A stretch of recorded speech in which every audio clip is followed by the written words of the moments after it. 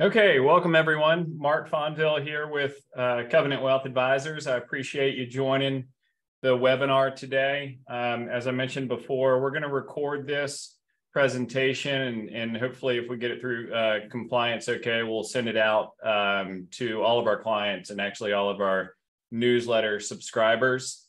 If you've got questions throughout the presentation, feel free to type them into the webinar chat or the Q&A, and I'll do my best to take a look at those and see if I can answer them.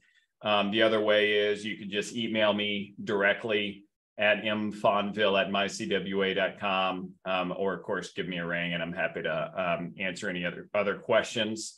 During client reviews, if you're a client, if you're not a client, again, feel free to use the chat or shoot us an email. So today's presentation is entitled Why You Should Avoid Market Timing. And actually we're going to walk through quite a bit more than that.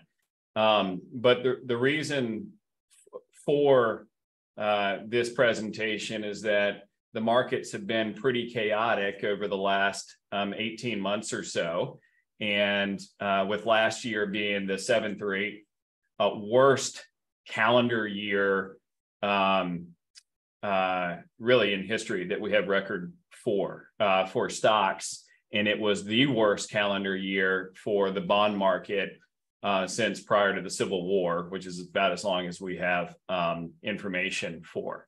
So considering how poor markets did, it can be tough to stay invested. And it's times like those when you start to question the wisdom of any approach that you're using for that matter. And then you may start to question, ask yourself, gosh, maybe should I get out of the market? Should I have gotten out of the market? Should I be timing it? And so we just wanted to really help answer that question, help you understand some of the problems that we face. And so we're going to walk through that today and hopefully give you some good information and some confidence about your own plan, your portfolio. If you're a client, hopefully you already have that confidence. If you're part of our newsletter, then we'll give you some ideas on maybe next steps that you can take. Again, this is recorded. Nothing in this presentation is considered advice. That would require a planning or advisory agreement that we would need in place. No past performance is not indicative of future returns. And just keep in mind, investing certainly involves risk and the personal risk of loss. So what we're going to walk through, I'll introduce myself a little bit more in detail for those of you who don't know me. We're going to walk through the idea of why invest in the first place. I mean, I think it seems obvious, but maybe bring up some relevant reasons for that. Secondly, how do many people invest? Right. So there are a lot of approaches to investing. So how do people view investing just generally as the general public goes? We're going to look at what problems investors face throughout time. We're going to talk about, of course, the title of the presentation, Should You Time the Stock Market? And some evidence around that and some, I think, interesting data sets. We're going to talk through how you should consider investing to and through retirement. So it's really for our clients, it's really just a refresher on how we invest here at Covenant to give you some clarity there. And those who aren't clients, kind of give you a framework for what we believe is prudent investing leading up to and through retirement. And then finally, really, what are the most important principles that we can kind of capture from this presentation? Again, I think a lot of you know me. My wife, Catherine, who's in the picture of my family, she started the firm rather back in 2010. And I came on board to run the firm in 2018. Today, we've got a great group of clients, over 192 families that we serve, that we're really proud to have that opportunity to help guide you with your financial decisions. We've got a great team here at Covenant, of course. We've got 3 certified financial planners on the team. We've got a CPA on the team. All the advisors on the team have over 15 years of experience, which we believe is really leading in terms of the industry and experience and competence. For the most part, most of the folks that we serve have $1 million or more in investable assets. They tend to come to us because want to create a great lifestyle leading up to and through retirement. You want to create sustainable income, and you want peace of mind. You don't want to worry about it. You want to be able to enjoy life. And a lot of the folks that come to us, of course, you want to delegate the investment and financial side of things, so you can focus on the things that are important to you. But we're pleased and we're grateful for the opportunity to serve our clients. So to start, let's kind of talk through the idea of why invest in the first place. So many investors really have unfulfilled expectations. They're looking for a better solution, one that can lead to a better investment experience, right? That's the American way. So what would that approach look like? How can they improve their odds of success? So let's begin by considering what you want to accomplish as an investor. Why do people invest at all? People have different financial needs and goals, and therefore they may invest for different reasons, right? So one major reason, of course, is to grow your wealth, for example, in preparation for retirement. Whatever your reason for accumulating money, there's another concern that creates the need to invest, which is really the threat of inflation, right? It's not necessarily something that we feel every day, right? But inflation erodes the real purchasing power of your wealth. So consider the illustration that you see in front of you of the effects of inflation over time. So in 1920, 17 cents would buy a quart of milk. 50 years later, 17 cents would only buy 2 cups of milk. And then in 2021, 17 cents would only buy about 11 tablespoons of milk.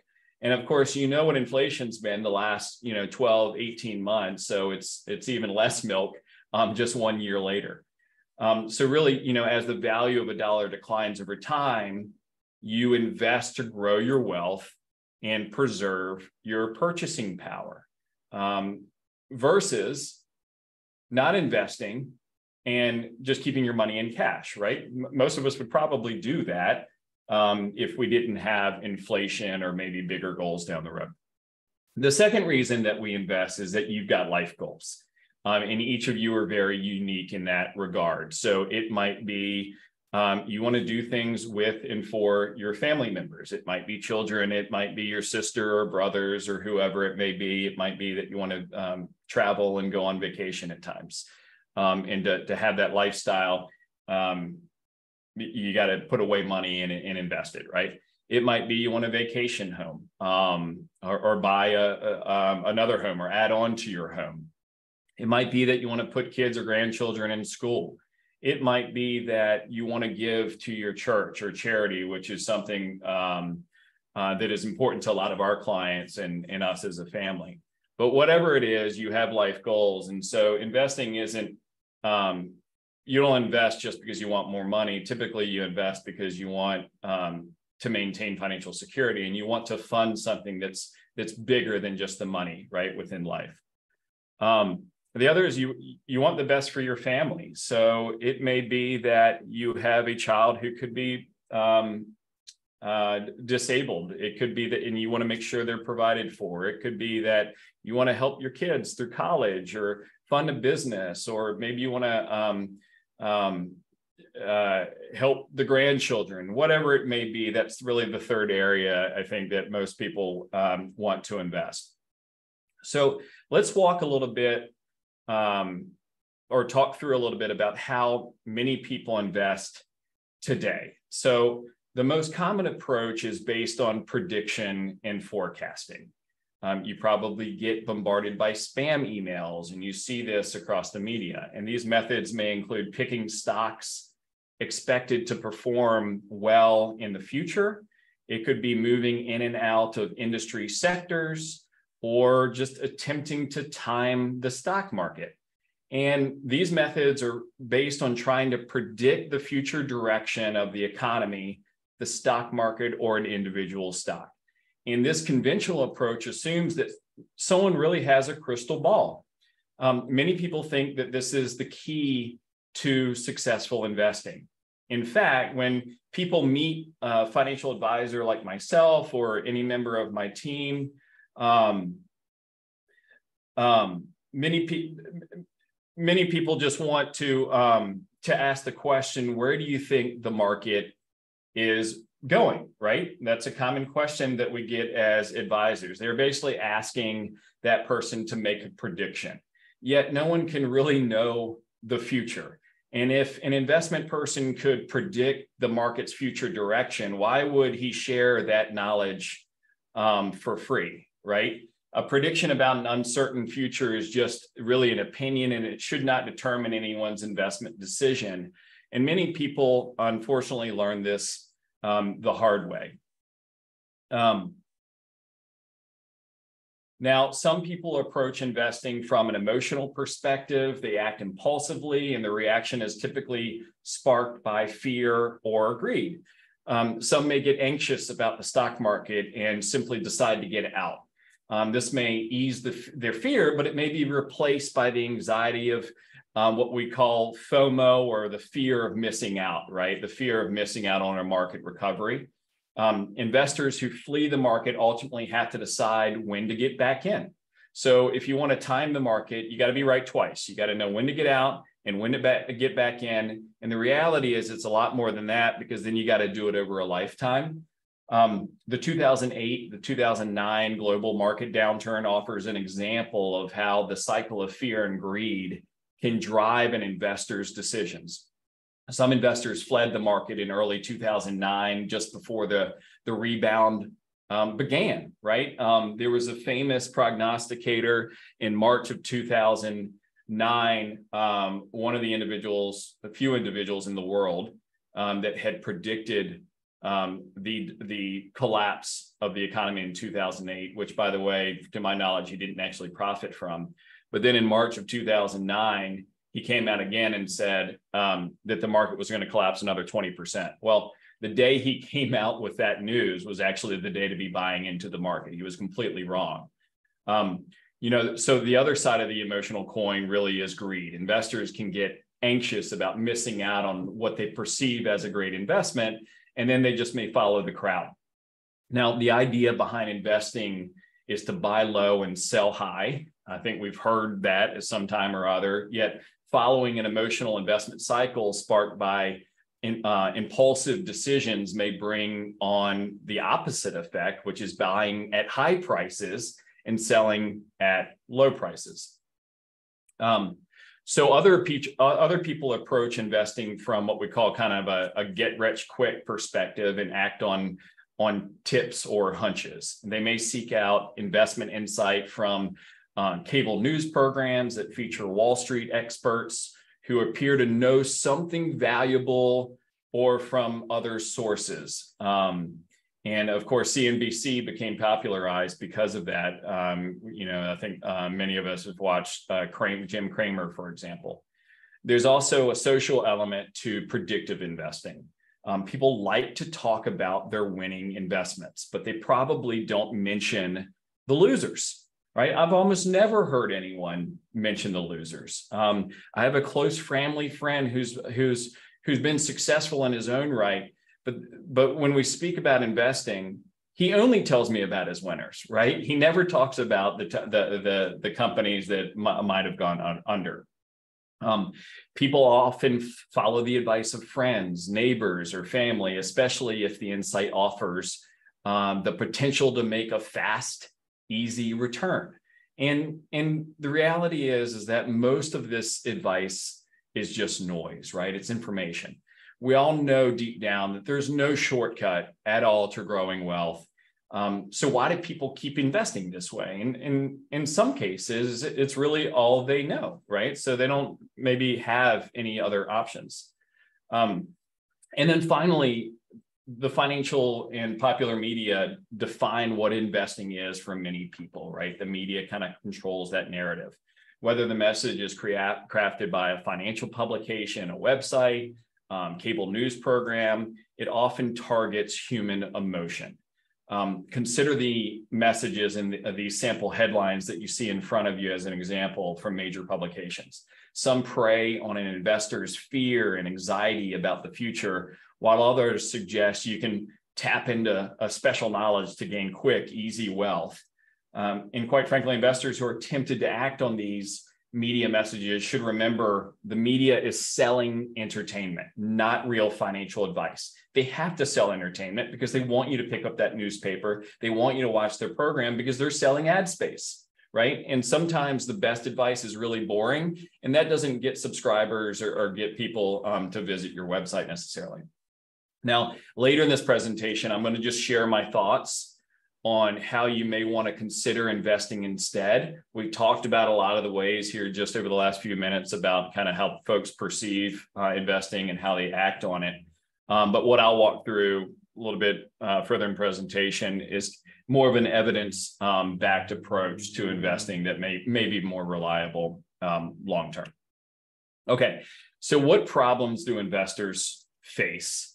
Well, the first reality is mental errors. Money is very emotional. It's nearly impossible to be fully objective with your own money because of how it ties in to your brain. So what you see here is a lot of the mental errors that I think we make as humans. For example, we might say, you know, the market tanked and I should have seen it coming. I've heard that from many investors, right? Talking about the COVID crash.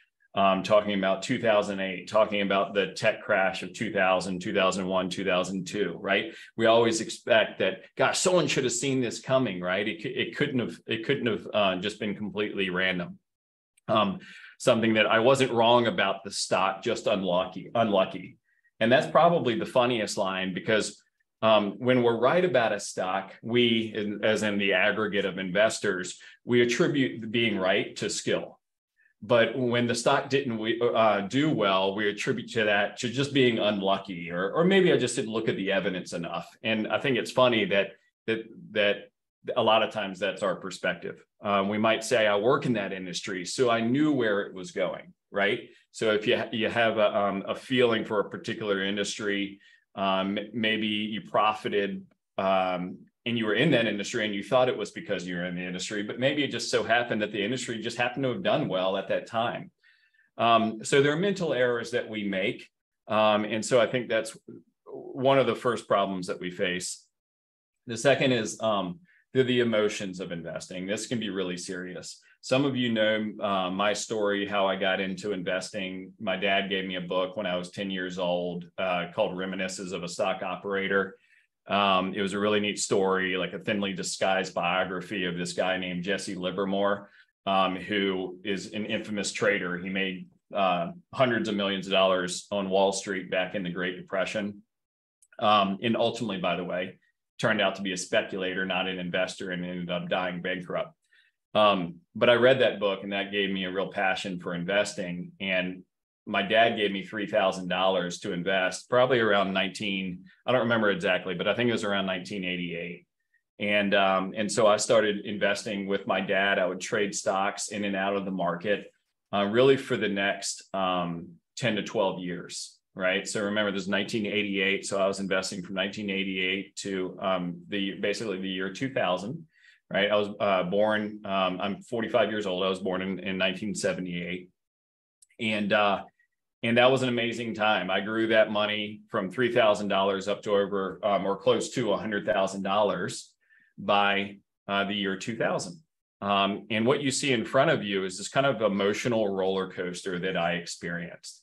So in those early years, 88 up to probably 1998, I was experiencing optimism, probably in the mid 1990s, because my account was growing at a fast clip. I felt pretty smart, pretty confident about my decisions. And then you get into the late 1990s, 1997, 1998, 1999, and I'm feeling elated. I'm in college at this point. I'm getting my degree in finance at Virginia Tech. And honestly, I thought I'd figured it out. I thought I'd figured out how to properly invest. And I'm thinking, gosh, I come home from class and my account's up $10,000, $15,000, $20,000. And so I was really on cloud nine, right? Well, what was going on in the 1990s? Basically, if you weren't making money and you were investing in the market, you had the worst luck of all time, because just about everybody was making money in the 1990s if they were investing in the stock market, because the direction of the market was going up. So during that time, of course, what came in 1990 or the end of 1999 and 2000, the tech bust. Well, what also busted was my portfolio, right? And I lost most of that $100,000 from about 2000, 2001. And someone once told me, never let a crisis go to waste, right? And so I made a decision at that point that I needed to learn everything I could so that wouldn't happen again. But when I look back at the mistakes that I made when I was just a student, what I realized is that I just followed this cycle of market emotions, this optimism, elation, nervousness, and then fear. And then when markets are falling, you want to sell out. When markets are doing well, you want to buy in. But the reverse is actually true. What you should be doing is when you're fearful, you should be buying. And when you're elated, you should probably be selling off those winners. And that's a process that we call rebalancing the portfolio. But that was one of the mistakes that I did. I didn't do that. The second mistake I did, by the way, was I didn't diversify enough. I only had like 5 or 6 individual stock holdings, right? That was a huge mistake. So it's something that's totally controllable. You can diversify more to make sure that you capture the market, because no one knows which area the market's going to outperform next. So, own the whole market. The third thing I didn't have is I didn't have a plan.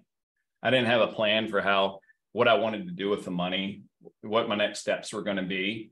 And that's easily controllable. Everybody should have a plan. Most people don't. Our clients do, but most Americans really don't have a financial plan. And all those things are fixable, they're controllable. What a plan does is it helps you manage your emotions, because it gives you the steps to take, the things that we can control, so we don't let fear and greed guide our decisions. The third problem that we run into is that markets become really volatile. When markets are set in motion, we believe that markets will continue in that direction. So what you see in front of you, I think this chart is super helpful. It shows the return of the S&P 500 index, which is a popular stock market index representing the price movement of the top 500 largest companies in the United States. Generally speaking, when people refer to quote unquote the market, they're referring to the S&P 500.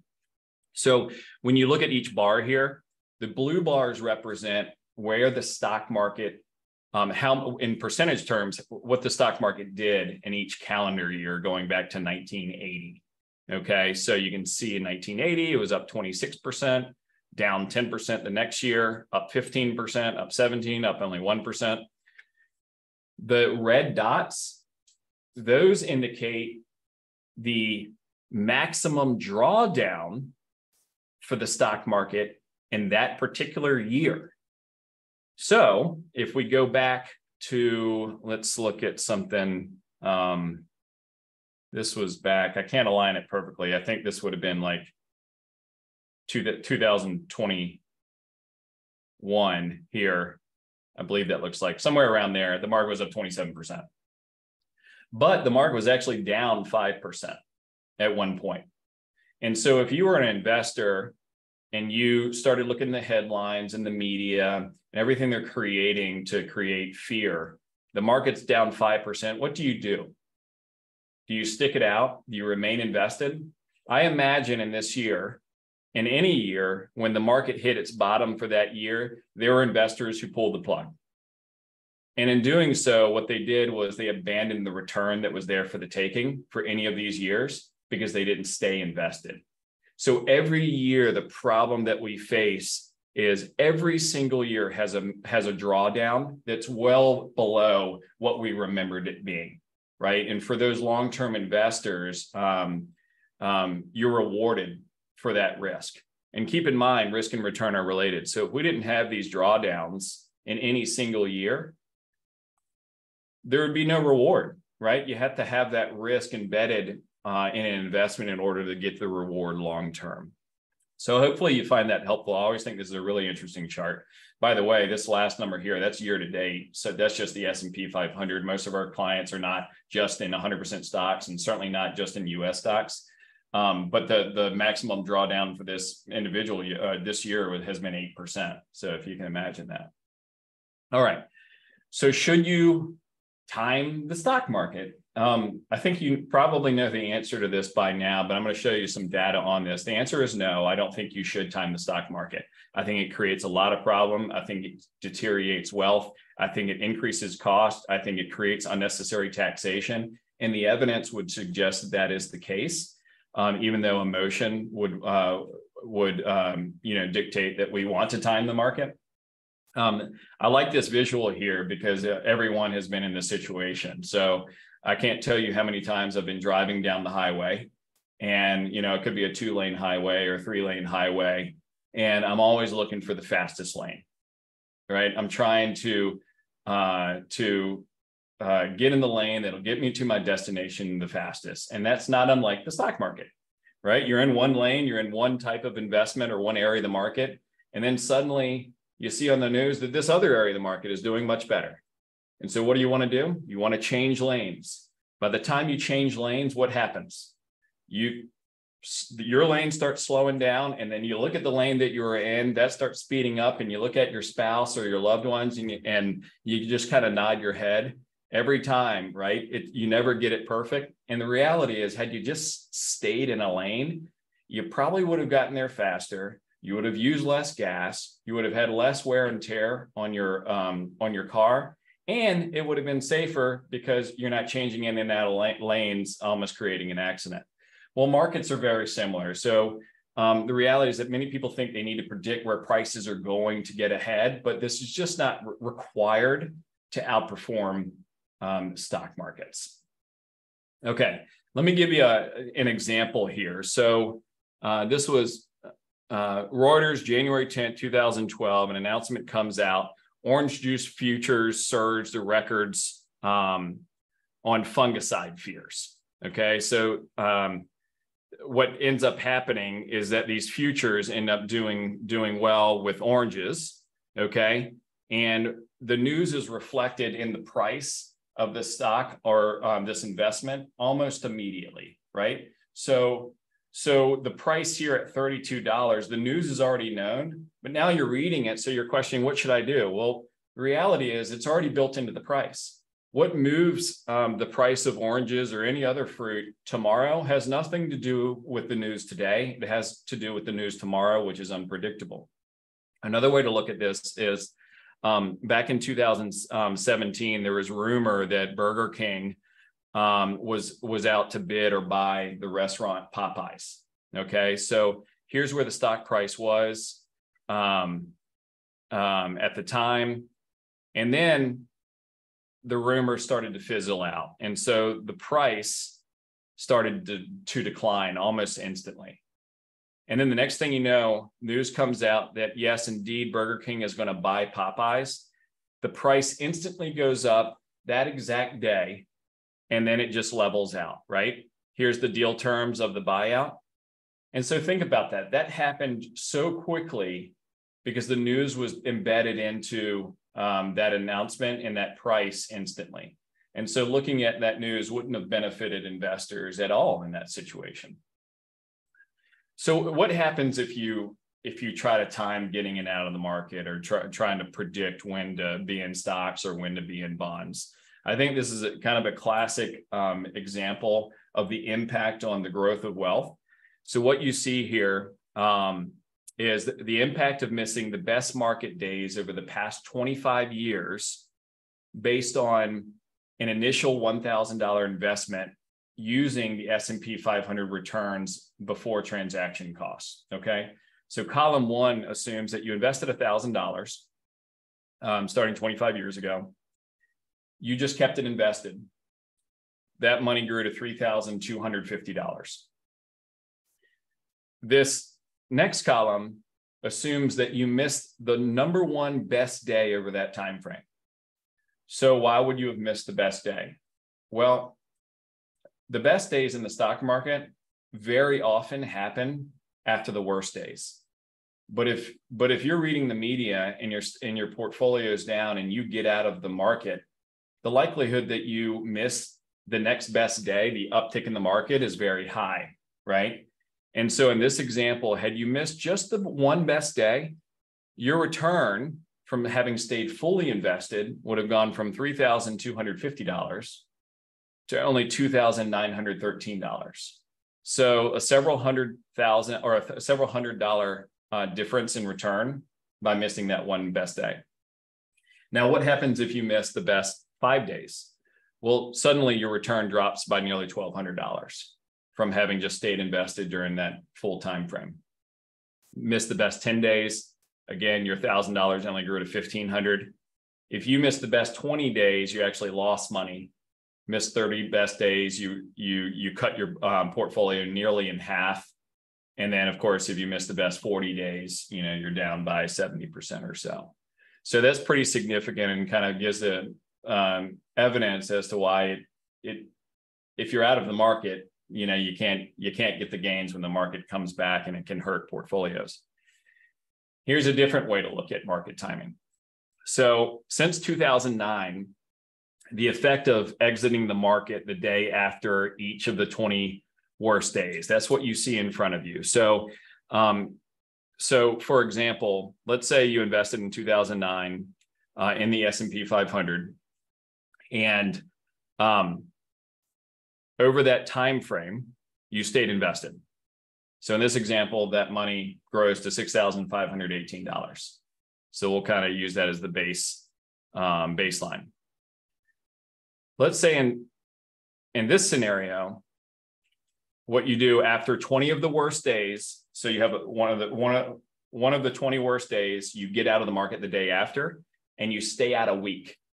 So you stay out a week, and then you get back into the market. So that $1,000 investment grows to $5,628. So by timing it, it's worse than just having stayed fully invested. Let's look at it differently. What if you got out after the worst day and then you stay out for 2 weeks? Well, your investment, a little better, $5,990. What if you get out? And by the way, I've never really seen, there are day traders, we'd recommend highly against that, but I've never really seen investors who say, just get me out for a week, I'll get back in. Usually it's a little bit longer than that. If they want to do that, our clients don't typically do that. But let's say they want to be out for a month or a quarter. If you're out for 3 months, so you sell after the worst day, you stay out for 3 months, and then you reinvest, that $1,000 could have been $6,500, but instead it's $4,500. And then if you stay out for 1 year, which, by the way, people call us all the time telling us mistakes that they made, that they sold out in 2008 and they didn't get back in for a year or 2 or 3, right? That is reality. Some people do that if you don't have a plan and discipline around it. That $1,000 only grew to $1,694, substantially less than just staying fully invested.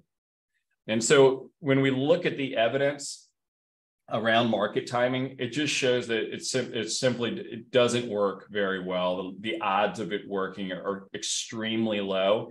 And those who do it, we would argue that just they were successful over time due to luck rather than skill. So hopefully you found that helpful. So what do we do, right?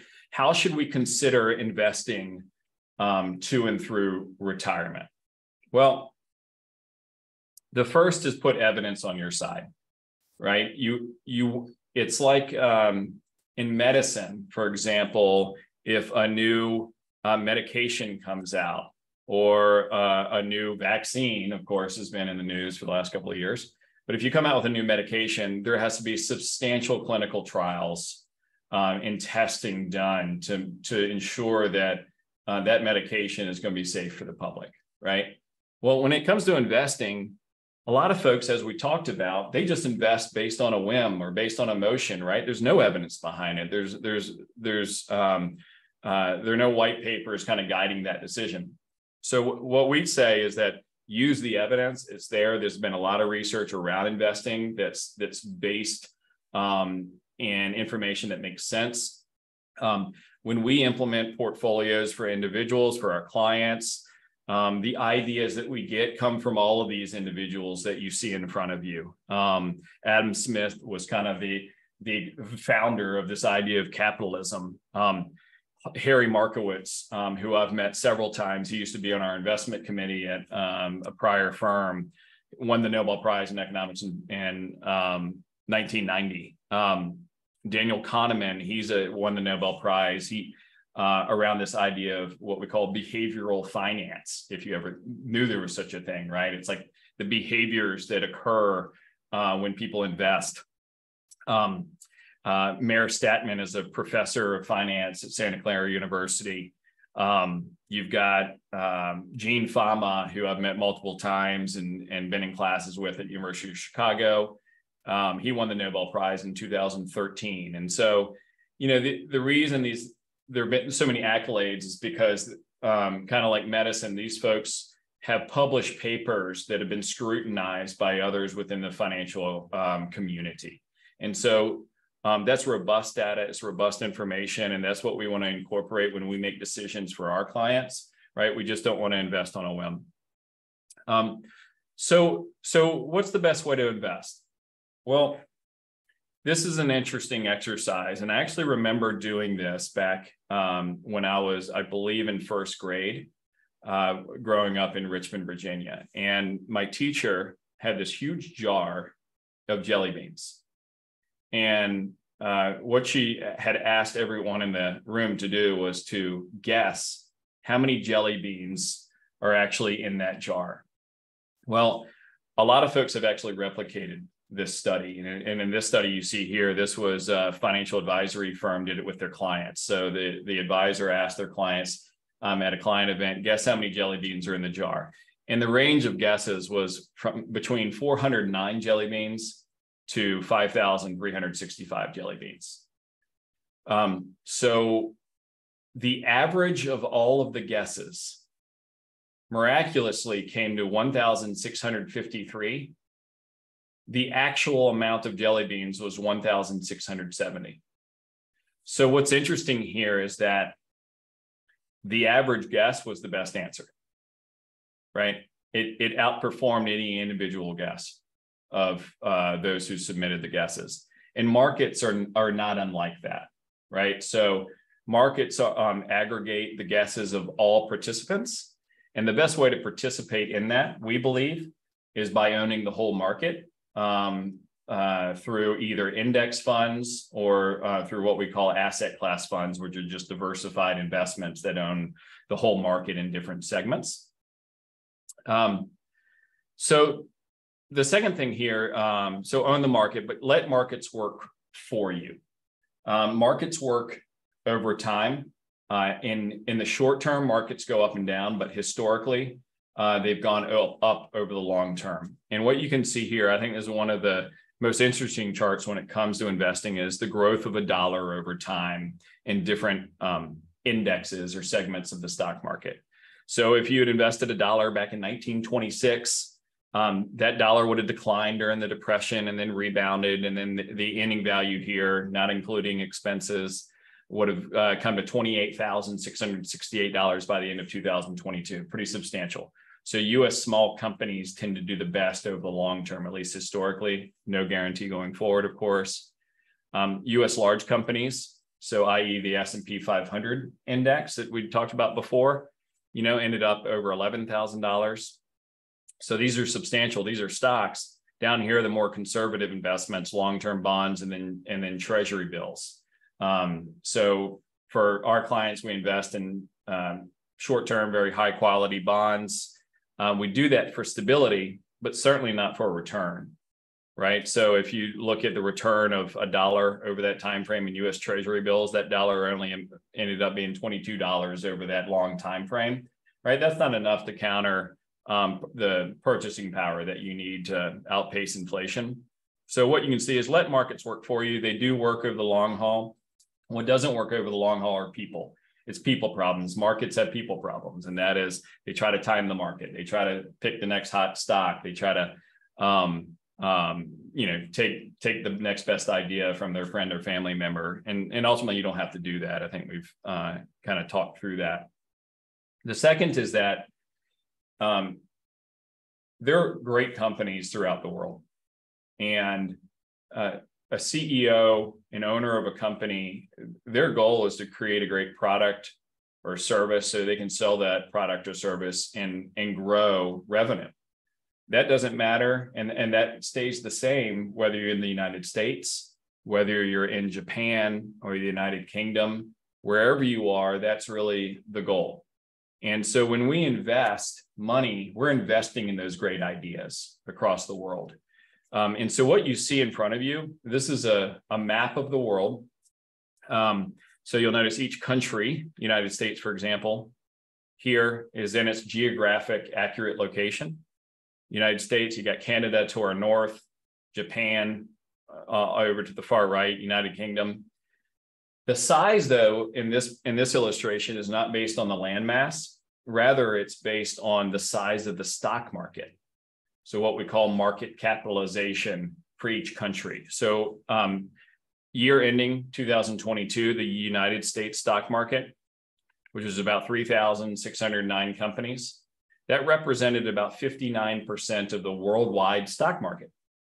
So what that tells us is that 40% or 41% of the opportunity for investment is actually not in the United States, right?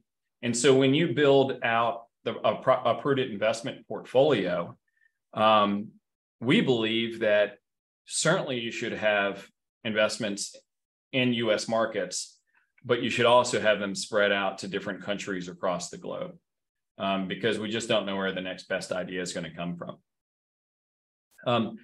The third area is, all right, well, we talked about don't time the market, own a broadly diversified bucket of stocks and bonds, but how can you possibly improve returns within your portfolio if stock market timing doesn't work, if trying to pick the next hot stock doesn't work? And that's where a lot of the evidence that we use comes into play. And what you see in front of you is really a map that guides our decisions on helping improve expected returns going forward. Again, not guaranteed returns, but expected returns to help improve, potentially improve growth. And what you see if we divide the stock market up, there's small companies and large companies, and then value companies and growth companies. So value companies are essentially low-priced stocks. Growth companies are higher-priced stocks. And what we know is that risk and return are related. And so in the stock portion of a portfolio, some of you might have only 40% stocks in your portfolio. Some of you might have 60% stocks. But for the stock portion, what we found is that small companies tend to outperform large companies over time, and value companies tend to outperform growth companies over time. It doesn't happen all the time or in every single period. Nothing works that way, but over time. And so what we want to do is we want to own all of these, but we want to tilt your portfolio on the stock portion toward these smaller companies and more value companies. And we do that again to improve the expected returns over time, and hopefully grow your wealth at a faster rate. This compared to trying to get in and out of the market, speculating, a lot of the stuff that we talked about that quite frankly, I don't think, and the evidence shows, doesn't work very well over time. Okay, so kind of getting near the end here. There's a lot in this presentation. Hopefully it's been helpful. I'm just going to quickly kind of walk through some of the most important principles. To invest prudently, you need a plan. You need to start with the end in mind. What are we trying to accomplish? What are we going toward, right? You can't, if you're traveling, if you're going to California, you kind of got to know where you're going in California before you kind of establish the game plan for getting there. And the same is true with investing. So you need a plan. Your plan should include at the highest level, like, all right, what is our lifestyle going to look like? What do we want life to look like? What's important to us? If we're, not to be grave here, but if we're on our deathbed and we're looking back, what are we thinking about that really helped us make an impression on life? What am I happy about, right? I guarantee that most of you won't think, well, gosh, I had the best investment ever, right? What you might be thinking about is I've got financial security for my spouse. I spent time with my loved ones. I provided for them, right, throughout time, all of those things. But a plan starts at a high level, and then it starts to break down on okay, what things can we focus on that we can control? In terms of investments would be, we can control diversification, we can control risk, we can help manage taxes, reduce taxes. We can also control our spending, we can control our saving. On the other side, it could be we can control our estate planning, right? Having wills, trusts in place, and all of those other things. The second, I think, principle is that be an investor, don't be a speculator. Most people speculate when they think they're investing, and there's a better way. You know, the investing is really about expecting a return on where you put your money, versus speculating is really about hoping for a return. A good example of this would be Bitcoin. Bitcoin is speculation. It's been in the news for many years. It's extremely volatile. Nobody really has a clue where the price of Bitcoin will go, but there are a lot of speculators out there trying to guess, which is not much different than the roulette table in Las Vegas.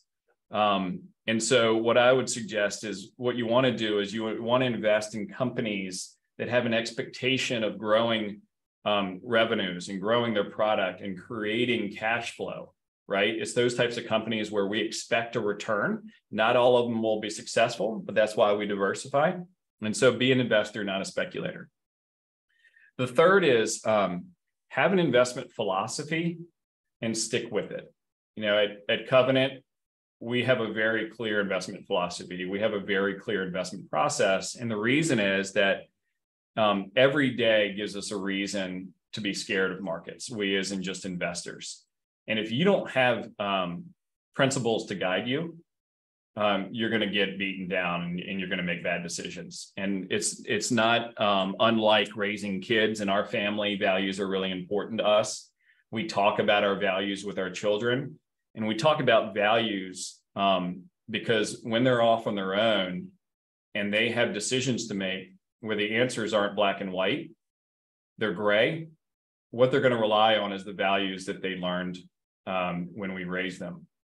And so I believe that investing is the same way. You got to have these principles that help guide your decisions, even though the future isn't necessarily black and white. Those principles will really help you get closer to your goal long term, and the evidence shows that. What it doesn't mean is, it doesn't mean that markets are guaranteed. It doesn't mean that life is guaranteed. You know, I know to exercise and I know to eat well and eat my vegetables and, you know, eat less carbs. It doesn't mean I won't have a heart attack when I go home tonight. But what it does is it means that it improves my odds of success. And that's really what I think having an investment approach based on evidence does for our clients and investors. So with that said, I'm gonna, we're at the end of the presentation. If you have questions, you know, certainly go ahead. There should be like a Q&A icon if you can find it on your panel there. If you see the chat box, you can type it in there. I'll look at both. And again, if you don't have any questions, that's okay. If you think of a question after today, just let me know.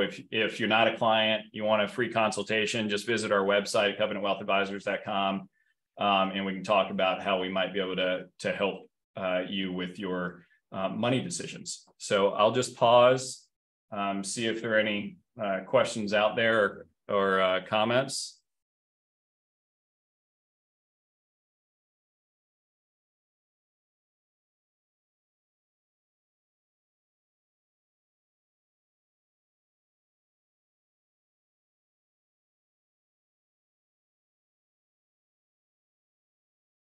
So there's we don't have any questions, but I'll raise something that sometimes comes up or sometimes you might think about. We get this from clients and other investors that we talk to is what should expected returns be going forward?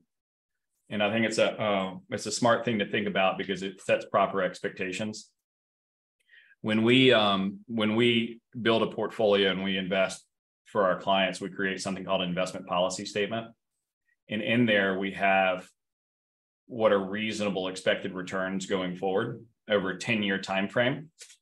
And when you look at the stock market long term, you might see the return should be somewhere around inflation plus 4 or 5%. So if inflation's at 0, then expected returns going forward may be around 4 or 5%. But if inflation's at, say, 5%, you might see expected returns at higher than that. But most people don't have just all stocks, right? You have a mix of bonds and stocks. And so when you have that mix, say 60% stocks, 40% bonds, your expected return should probably be more in the line of 2, 3, 4% above inflation. So that could be different based on any different time frame. But it should give you a good estimate of, all right, what should we plan for? When we do financial planning for clients, we use really conservative rates of return, around 4 to 5% long term. And we do that because markets can produce abysmal returns for periods of time. And if we do better, great, that just makes your plan look better. But we want to err on the side of being conservative. The key, though, is that you can't get those returns without enduring bad times. We kind of opened up with the conversation around 2000, COVID, when things crashed last year, when the market crashed. Like, that is part of the ride, and you're going to see downturns every single year. And if you're diversified enough, I think you'll reward yourself by staying invested to get what those expected returns are going forward. So if you have more questions about that, what expected returns can be, what the downside could be in bad years, let us know if we haven't spoken to you about it, and we can show you some data to give you some confidence around it. Other than that, I don't see any questions. So thank you so much. I hope this was enjoyable. Again, we recorded it, so hopefully we'll get it out. We're going to try to do more of these going forward. If you've got ideas on what you'd like to hear from us, shoot us an email and let us know. So thanks so much. Have a great day. Happy 4th to everybody. Take care.